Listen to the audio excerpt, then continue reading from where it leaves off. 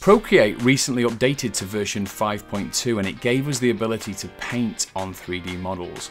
Now the one annoyance or the one complaint that we hear a lot online is that you have to bring your own models in with UV coordinates. Now if you don't know what they are, then stay tuned and I'll explain them a little bit, and I'll also give you an example of how now Nomad, which is our favoured sculpting app, actually got updated yesterday, and it gave us the ability to add UV coordinates very, very simply. So let's dive right in and have a look at taking models from Nomad to Procreate with UV maps.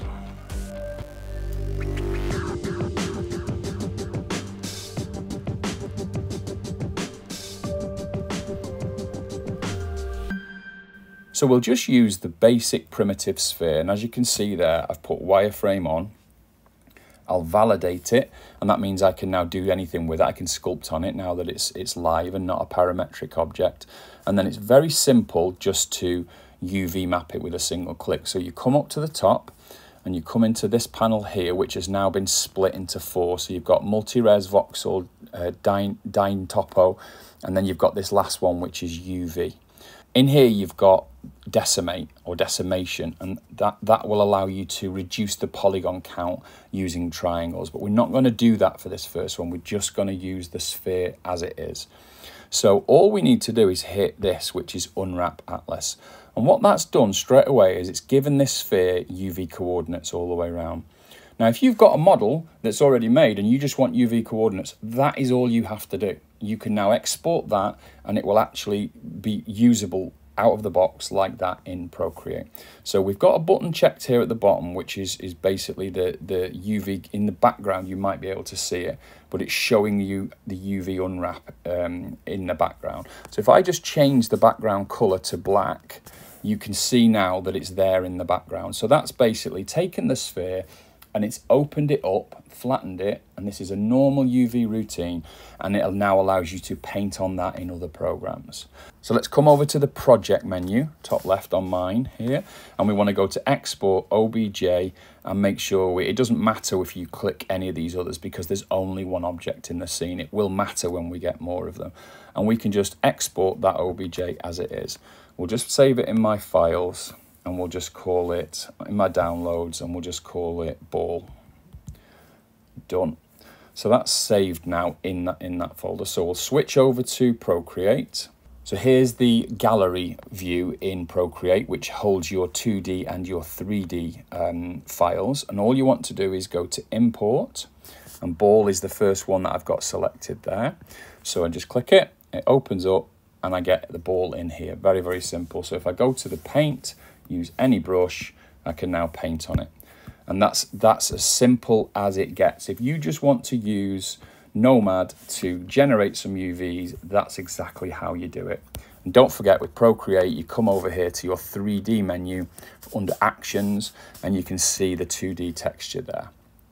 So that's how we generate a set of UVs, and it's very, very simple. That is what most people will want to use Nomad for. And for the price of Nomad, it's well worth it just for that feature alone, which basically means that all of your models that you want to use in Procreate now, you can just throw them quickly into Nomad and get a quick UV map, as simple as that. So let's switch back to Nomad and let's look at a much more complex model. So I'll open up one that I've been working on lately. So this is Owl from Winnie the Pooh. Why I chose this, I have no idea. Obviously I love Winnie the Pooh like everybody does, and I've done Tigger too many times, so Owl was the next one I could think of. So it really doesn't matter. I just wanted something that had some complexity to try this with. So what I've done here is I've made the character, and we've got several components. So I've got outline switched on up here, and that means you can see the component parts very simply because I've put an outline around them. So what I've got is a beak, some eyes, the body, which includes the feet, the tail, the wings, everything all in one. I've got an apple at the back, like so, you can see that. And then I've got this at the bottom, which makes things a little bit more complex, which I really did want to try this and see how it goes. So I've got a set of grass, which is, I'm about to do a video on how to do this, but it's the same as my hair video if anybody wants to have a look at that. There is no inbuilt system in Nomad to do hair or fur, so it's really just a very manual process. And then we've got some little flowers and I've got a base. So if you switch on wireframe now, and you can see that that's what we're dealing with in terms of the wireframe. So there's no good topology here. We're not using it on a good underlying mesh. We're simply just using the sculpted mesh that we used as we sculpted it. So what we've got to do if we're going to use that in Procreate is we've got to work through it, and we've got to bring the polygon count down a little bit before we UV unwrap it. So let me just do one and show you an example. So we'll just take the beak, for example, and I'll put wireframe on, and you can see the wireframe of every model, but I just want to focus on the beak. So you could just go solo down here at the bottom, and all I can see is the beak. And I'll also turn this background off now because we want to just focus on what we're working on. And as you can see, it's super high resolution. And anyone that does know UVs well will know that UV unwrapping doesn't work as well the higher the polygon count you get. So let's bring that polygon count down. I'll do a couple and show you what it's like with wireframe on and then off. So under decimation here, you can change the settings. One, to have a target polygon count. So that means what you think the number of polygons you want would be, and also do you want to preserve the painting, and obviously you do. It doesn't actually matter because we're going to repaint this in Procreate, but it would be good not to destroy it because it just shows you what this is actually what's called vertex painting, not texture painting. So I'm gonna try and keep that as clean as I can. Doesn't really matter if you're new at this, so don't worry too much about that. And then I'll hit decimate, and what that's done is, based on how flat the surfaces are, it's tried to bring the polygon count down for me. So that's already brought it down to, that's 123 vertices now, 123,000 vertices. So I'll decimate again, and it's now down to only 55. So at this point, I'll just turn wire off and I'll look and see if it's damaged the look of the model too much. And if it has, then we wouldn't have wanted to do it that much. But it's still got the shape, it's still got the integrity of the shape. So I'll decimate it again. So we're now down to only 24,000, and decimate again, and we're now down to 10K, which is still high, but we'll try it at that level and see how we go. So now what we'd like is an unwrap for this beak, and this will be on one map on its own. So we hit auto unwrap. Do you want to confirm yes? It'll just take a minute to calculate, and there you go. So in the background, you can see the unwrap, which is messy compared to what we would get out of Blender or ZBrush or Maya, but you've got a very good unwrap done and dusted. So it will be more than enough. Now, I've got post-processing on here because that's how most of my models are, so we can turn that off, and that'll stop things like depth of field and any of the lighting that I had, the tone mapping or anything like that. So that's it. We've got a nice UV map for that. So let's turn off solo. And the reason you're seeing those colors, that's actually a texture map applied to show you that it's UV mapped. And you can turn that on and off depending on whether you want to show it or not. We want to show it on everything so that we know that everything is UV mapped. So I'll go a bit quicker this time. We'll take the eyeballs. I'm going to decimate them down. That's now 87,000 polygons. That's now 38. That's now 17. And to be honest, I want to keep them quite high, not too low. So I'm going to leave that at that, and I'm just going to auto unwrap it. That's that one done, and there's the eyes in the background.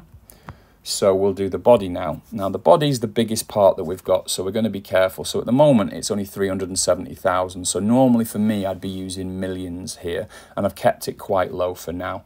So I'm going to decimate it once, and that's 160, and decimate it again, and that's now down to 74,000. So that's still higher than I would ever do a UV unwrap in the other programs that I use, but I'm going to use it at that level just so that it retains a lot of the shape of the model. So I'm going to do an unwrap and see if it copes with it. Now, that kind of level of unwrap could be a problem in other programs because of the number of polygons, but let's just see if it copes with it. And there you go. So the what we call the pelt map is shown in the background. So it's unwrapped it, even at that ridiculously high level. Now, some programs I work with would struggle with that, but it's managed it. So the algorithm is working so well in this program, I feel. And we'll keep it at that high level now. Because we've got it at that high level, it's actually retained the vertex painting quite well as well, which, you know, it's not actually that useful for this exercise. But as I said at the start, we'll leave it like that. Now, the more complex one, so we'll do the grass. Now, this is made up of lots and lots of grass blades. So what we're expecting here is something very different. And we're not going to change. Let's put the wireframe on. We're not going to change these grass blades at all. We're not going to decimate them down. We're going to see what happens when we do it on something as complex as that. So I'm just going to literally hit unwrap. And let's just see what we get from that unwrap. And what that's given us is this background pattern here. You can see on the UV map in the background. Basically, every blade of grass has been unwrapped in a single shape, a single island, we call it, and you can see all of the colors on the grass now is a reflection of the UV map. So that's worked absolutely perfectly. So that gives me some real confidence about this program now. Now we've got some flowers here that are all separate. So what you can do is you can just select them all like this. So I'm going to go, that's basically all of those flowers there, all 5 of them, and we can do a simple merge. And that converts them all to, or combines them all to one model. And then from that one model, we can come back across to our UV. Make sure you're on the UV one, the UV setting at the end, and just hit auto unwrap. Yes, and I've not decimated this one because those flowers were low polygon anyway. And there you go, you can see all of the flowers in the background. Each petal has been unwrapped separately, and that's because we used a simple merge, and each petal was a separate object merged together with simple merge rather than a voxel remesh, which merges them completely into one mesh. So that's a great thing to know, that you know, if you've got a complex model that's all merged into one, it will still retain it like that on one UV map.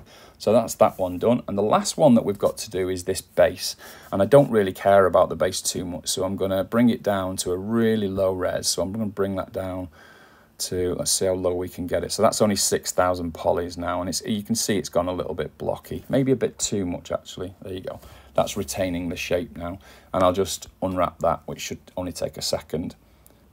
And there you go. Now that's made quite a bit of a mess of the base there, because it wasn't it was a cylinder, but we'd sculpted on the top of it, so it's done quite a messy UV unwrap there. So if that was something where you wanted to draw decals on it, that wouldn't be ideal. So you would probably stick with something like a standard cylinder where the shapes are quite predictable.